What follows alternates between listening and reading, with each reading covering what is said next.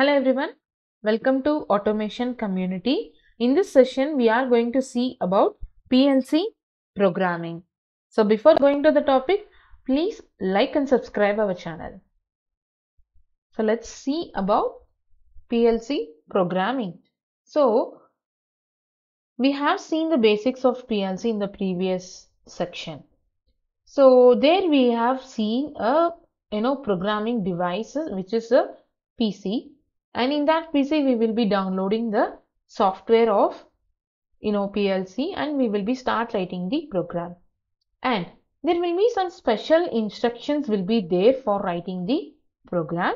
So we are going to see the basic instructions we will be using in the programming. So what is PLC programming? So to design and implement the concept in controller, we are using programming tools. PLC software built with plenty of instruction to write a logic. As I have already told in the previous session, each vendor is having separate PLC programming software. But in common, we can do the PLC programming using 5 languages. Let's see what are the 5. So we have a ladder logic. So ladder logic is a more familiar and widely used programming method. So the second one is functional block diagram, and the next is sequential function chart, and the next is structured text, and the last one is instruction list. So there are 5 ways to write the PLC program. So which way is convenient for you? You can choose according to your requirement. So in this course, we are going to see in ladder logic. So let's see the basics of ladder logic. So the name itself, it's telling a ladder. So it will be having 2 rails which are called as power rails. One is positive, another one is negative. So this is positive and this is negative.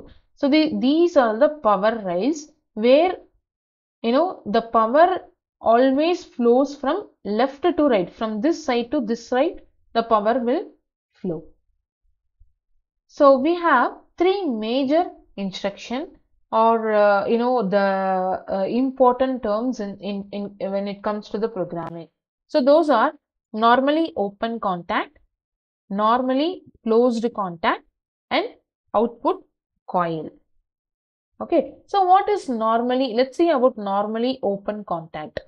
So it is like a switch. Imagine you have a switch at your home, right?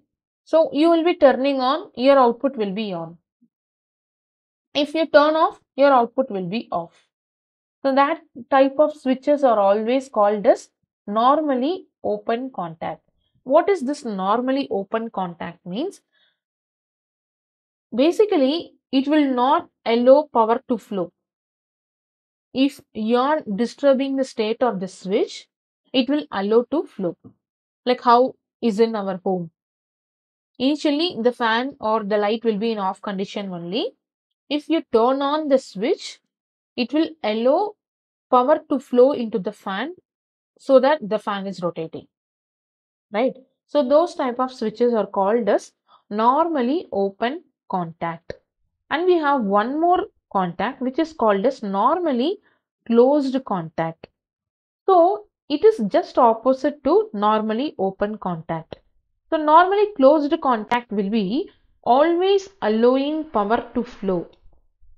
Imagine your fan is always in on condition.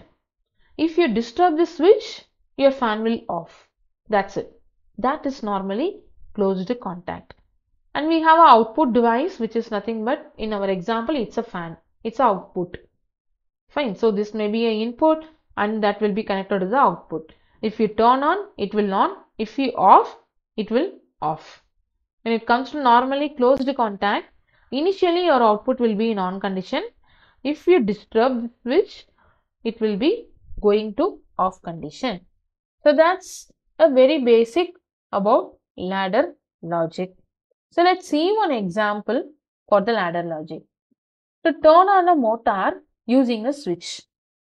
Okay, so I'm using one switch and I'm connecting one motor to this. So I'm using a normally open contact here. Why I have used a normally open contact here? Because I want to turn on a motor by using a switch. So if I disturb the switch, the motor has to on. So what will happen? Power is here. 24 volt power is here. So this is plus, this is minus. So initially, as we have already discussed, normally open contact will not allow the power to flow from left to right. If you turn on, if you disturb this switch, it will allow this 24 volt to get into this, so that it will reach our output, which makes our motor to on. That's it. It's the simplest example to understand the normally open contact. Okay, let's see one more example here. To turn on a motor using switch 1 or switch 2. So I have two options to turn on a motor. So when it comes to option, I'm using a OR logic. This or this. If you turn on switch 1, motor will on. Or if you turn on switch 2, that time also motor will on. So that's it about example 2. To turn on a motor using two switches. So I am using normally open contact here for both, because I am going to make a contact. To make a contact means mostly we will be using a normally open contact. And we have the third example. To turn on a motor using switch 1 and to turn off the motor using switch 2. So to make a contact, to make the contact in the sense to turn on a motor using switch 1. So for that I am using a normally open contact. To turn on a motor, to make a contact, I am using switch 1 connected to motor. To turn off the motor. So to break the contact. To break the contact, I am using a normally closed switch to break this line. So what will happen? Already switch 1 is on, so that the contact is, the power is running from left to right. So motor is on.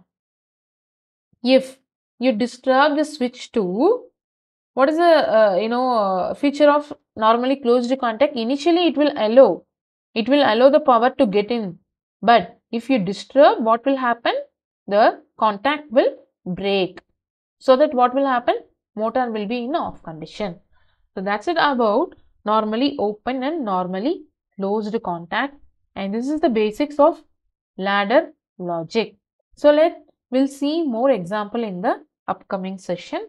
I hope you have understood the ladder logic. If you like this video, please like and subscribe our channel. I'll meet you in the next session. Thank you.